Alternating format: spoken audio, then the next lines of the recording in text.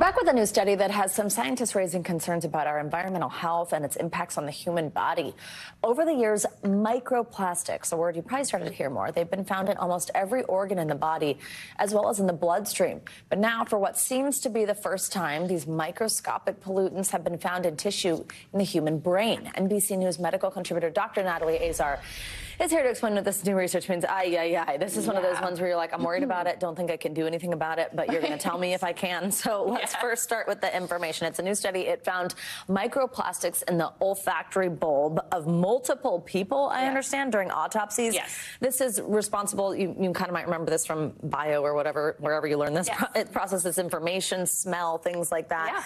According to the study, does that mean we're breathing in these what could this mean? Well, so experts are saying that this is a very reasonable concept, that the nose would be a portal of entry to the brain. As you pointed out in the intro, there has been many of reports now that microplastics found in kidney tissue, liver tissue, placental tissue. There was an article in the spring that showed that people who had microplastics in the carotid artery, that, you know, that could increase the risk of heart attack and stroke. So what they are surmising here is that if you have inflammation in nasal passages, the microplastics, it's easier for them to get in. The olfactory bulb, if you Google it, it sits right here at the top of the nose, and it's basically a conduit to the brain. But now we're taking it one step beyond what the information showed. It showed that it was in the olfactory bulb. I think the next step would have been to do autopsy on the brain tissue itself to see if there are microplastics there. And then the next leap, Savannah, is what does that really mean for human health, right? The concern is that it potentially could increase the risk for neurodegenerative disease, but we have zero evidence that that is the case at this time. So let's also define a microplastic. We've been showing some pictures of people with little bits of plastic, it looks like, on their fingertips. There's some behind you. I guess, especially in the context of this one, if we're talking about it like entering through the nose, it's not like we see those just flying through the air. No. So what's going on? In fact, they're really, really small to see. Right. I feel like these pictures might be a little bigger than they actually are. Yeah. The largest microplastic is about 5 millimeters, and then it goes down to 1/5 of a meter, and then a nanometer measure in the billionths, even really, really difficult to say. And we're showing, look at our viewers, our viewers can see they are ubiquitous. They are everywhere. They're in hands, they're in beer, synthetic garments. So they're in the things you're consuming. It's not just like you can avoid them. Exactly. But you can, right? Because then the next step is, I mean, yes, of course, like everything we touch and we do and we ever, like, it's in our environment. But if we're talking about the ones that are really concerning, something called phthalates, those are one microplastic sort of degradation of plastics that we think could be like hormone disrupting. We talk about that a lot for kids who are going through puberty, that it could be impacting them.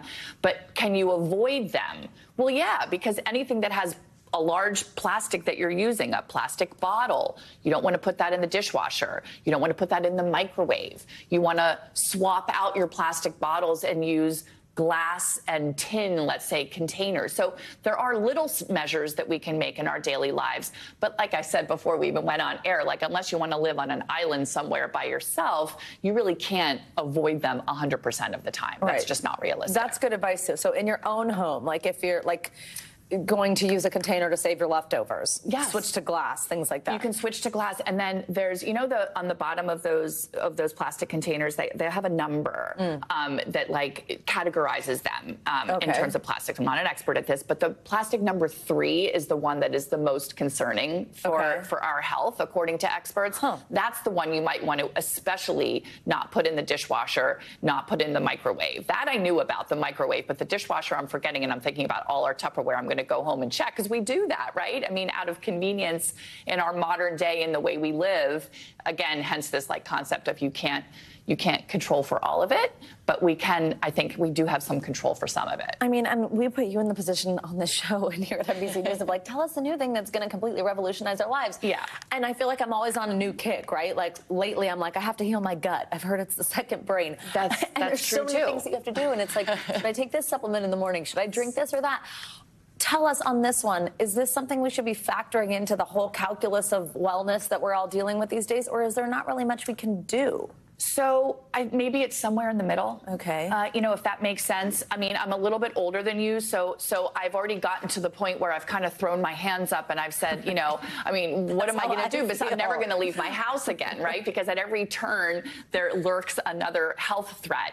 But I think, like, with this, we have the information we have. We have found them. There's been one study that's maybe shown an association with actual clinical disease. We will see. There will probably be more to come. So again, the things that are within your control that you can do, why don't you just start doing them and make it part of your wellness journey or your wellness lifestyle? But I think losing sleep over this, no. Okay. There's so much to think about. Dr. Azar, thank you so much. Great to see you as always. Thanks for watching. Stay updated about breaking news and top stories on the NBC News app or follow us on social media.